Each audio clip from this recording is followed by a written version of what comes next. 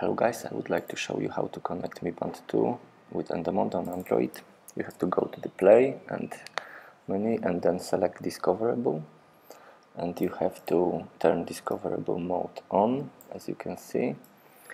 And now you have to switch from Mi Fit to Mi Heart Rate, and in Mi Heart Rate we have to connect the band again, so we have to select band from the list and wait a few seconds until it will be connected. And after it will be connected, so we have to turn on continuous measuring, and again let's wait a few seconds. So numbers will start appearing. Okay, so we have measurements, so now let's switch to Endomondo.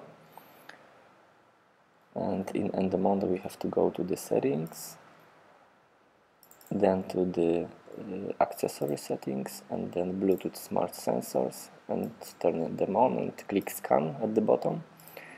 And it might take even a minute or 2 minutes, so all the smart sensors around you will be discovered. So you will see in the second how it looks like.